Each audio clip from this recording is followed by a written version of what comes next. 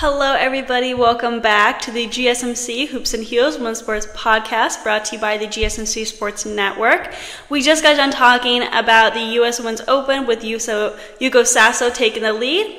And we are now going to talk about the Xfinity U.S. Gymnastics Championships. Now, this is my favorite segment of today. Well, I guess tied with segment because segment 5 about the CrossFit semifinals, which you guys definitely should stay tuned for. It's also one of my favorites.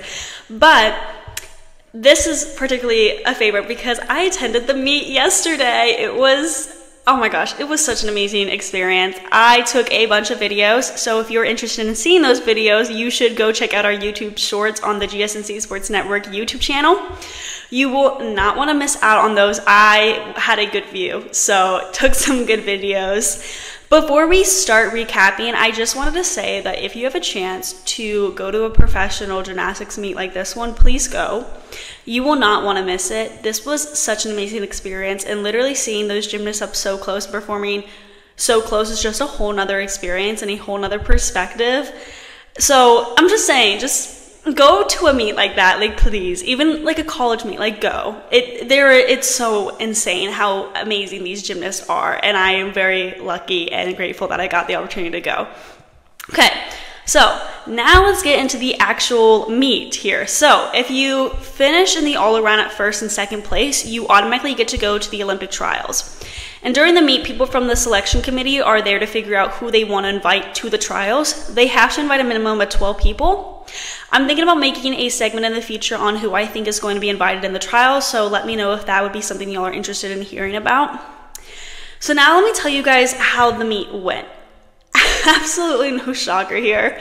Simone Biles won the all-around, but she didn't just place first in the all-around. She also placed first in the vault, uneven bars, balance beam, and floor. That's absolutely insane. This isn't her first time winning the U.S. Championships in the all-around. She also won last year in 2021, 2019, 2018, 2016, 2015, 2014, and 2013. So this is not a shocker that she won here.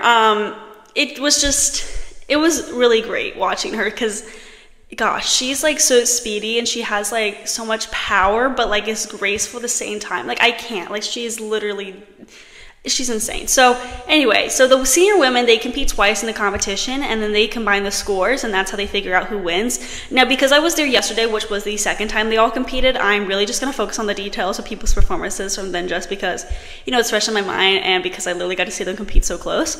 So just wanted to put that disclaimer out there. I also did watch videos and clips and everything from the first day as well, but I apologize if I am focusing a lot on the second day. Also, the second day was kind of more interesting. There were definitely some like falls and like deductions that you wouldn't expect to happen. So just putting that out there. Anyway, okay. Simone Biles finished with an all-around score of 119.75. She technically did better on her first day, getting a total score of 60.845 on her first day and then 59.3 on the second day. Still, her scores on the second day were just so much higher than everyone else's. I mean, she literally placed first in all events, so you would think that her scores were just much higher, to be honest. I want to point out in particular Biles' vault scores. Yesterday, she got a total of 15 on the vault, but her first vault, she just had too much power and completely fell backwards. And then the second time she did her vault, she did a different type of skill and had a solid landing with a little step back. But she still had the highest vault score because her difficulty was so dang high. It is so insane to me how she just uses so much speed and force in her vault, and then despite sticking the landing or not, she just absolutely dominates everyone else because she does these super challenging skills that not many other people in the competition can do. It just blows me away. Also, her floor routine really stood out to me because she made it look so effortless. She had so many cute performative aspects in the routine, like her landing pose was absolutely amazing and her timing was perfect. She literally would fly in the air and not step out of bounds, so she didn't get any deductions on that part, which has been a bit of a struggle for her in the past, just because, you know, she has so much power and then she flies and then she steps back and then, you know, deduction. That deduction of getting out of bounds on the floor really makes me mad because it's like so frustrating. It's like, seriously, like that's what you took off, like stepping like out of bounds. Anyway, that was not a struggle for her yesterday. And then also leaps were flawless and very oversplit. After the competition, Biles said, "Today is just getting out here and getting comfortable and confident in my gymnastics and hopefully going to Olympic trials and making that next step towards Paris. So I couldn't be more proud of how I'm doing this time of the year and just getting that confidence over and over, getting myself back in front of a crowd and just doing what I do in practice." She was also asked if she was having fun back in gymnastics because, as we know, she was struggling mentally a few years ago, and in response to that, she said, "Yeah, everyone says I look like I'm having fun, so that's good because I feel like most of the time if I'm not stressing or having anxiety, I do feel like I'm having fun, so it's good to have that and feel that again." Moving on to second place was Skye Blakely. This makes me so happy. I think she is going to be a strong competitor in the Olympics, or contender. If she makes a team after the trials, which I have huge confidence that she will, I think she will. She had a combined score of 113.85. Here with Blakely's score, you can really see how Biles dominated the competition. Having a 5-point gap is pretty big, so it's very impressive how far Biles was compared to the second place. Anyway, back to Blakely, she did absolutely amazing in all events, finishing the top 10 in all 4. Her weakest was the floor, but I really liked her routine. Her level of difficulty was very high considering compared to others, but it was just getting out of bounds that messed her up a bit.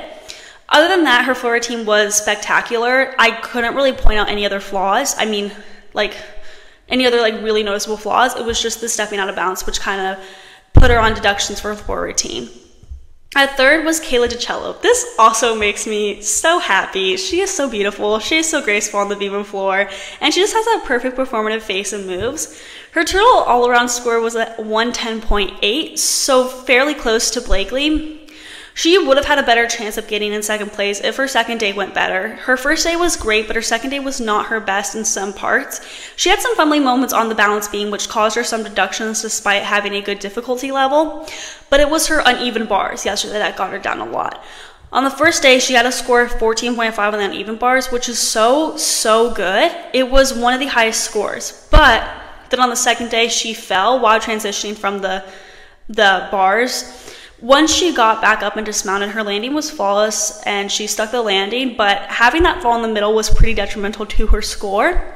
There were quite a few people that fell on the balance beam yesterday, but I believe she was the only one that fell on the bars, if I'm remembering correctly, which got my attention a bit because the bars is known to be one of her strongest events, so I didn't expect to see her especially fall on the bars. I don't know what happened, but it definitely, I mean, looking at her score, it didn't ruin it that much. I mean, it wasn't like her best score, but she still was able to place third, so it's okay. You know, if that makes sense. She definitely would have had a better chance of getting in second place if she didn't have that mess up.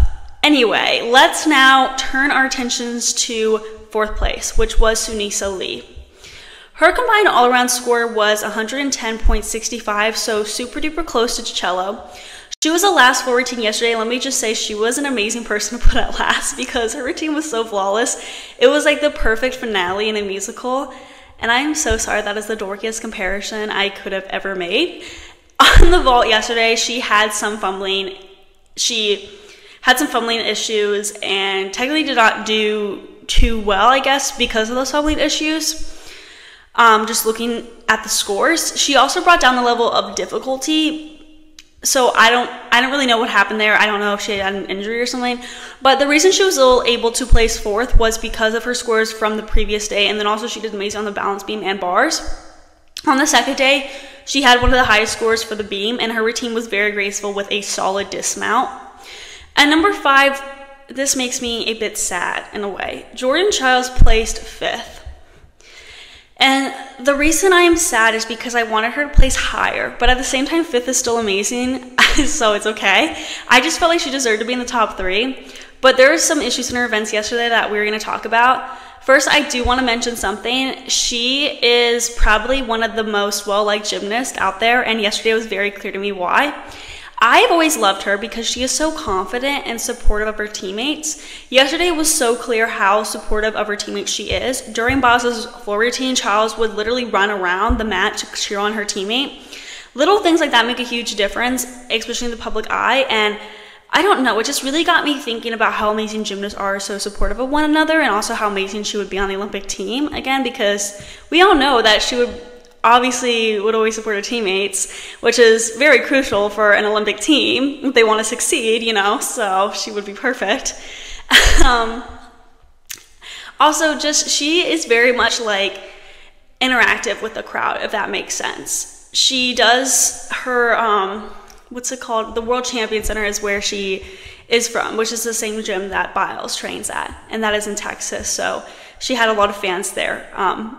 Childs did. So, and she was very interactive with the fans. It was very awesome. So now let's actually talk about how she did. She had a combined score of 110.35, so literally 0.5 less than Sunisa Lee's score, which means that Childs literally could have been 4th place if there were minor fixes and changes or whatnot. On the first day, her floor score was not the best because she had trouble going out of bounds. On the second day, everything was great but the balance beam. She fell during her beam routine, which really hurt her score. She ended up having a really good dismount, but it wasn't a great routine for her considering she did pretty well on the beam before, on the day before, and had that fall. Other than that, her vault and uneven bar score on both days were so strong. She is such a powerhouse. She stuck the landing on the bars yesterday, and on the vault both days, she literally flew. Also, I want to mention that Childs has that perfect performative aspect in her floor routine that makes her so fun to watch. The little quirks and faces that Biles does in a routine is pretty similar to Childs. Childs and Biles, their last names kind of rhyme. Except Childs makes her more sassy, if that makes sense. Like, she did some fun little moves to the audience. It was just different. It was very performative, and it was so fun to watch. And I actually think that helped her score a lot on the second day. I think it's really awesome that she's like that, for sure. Like, she's not just like a professional gymnast, she is a performer at the same time. Though a floor routine is very different from other events, like in general, because the gymnasts really put their personalities into it, and especially the gymnastics that are from Childs and, the gymnasts that are from Childs and Biles' gyms, which is the World Champion Center. They all have the same, they do their little quirks and personality moves in their routine. So I don't know if that's something that comes from their gym or is taught at their gym, but they very much all have that good characteristics in their floor routine, which I admire so much. So I'm talking so much, and I really wanted to share more information about the meet and how 6th, 7th, and 8th place did. So stay tuned for some other episode because I'm most likely going to be talking about that as well. So we're now going to move on to our next segment where we talk about the Women's Softball World Series. Before we get into that, we are going to be taking a very short break, so I will see you guys very soon.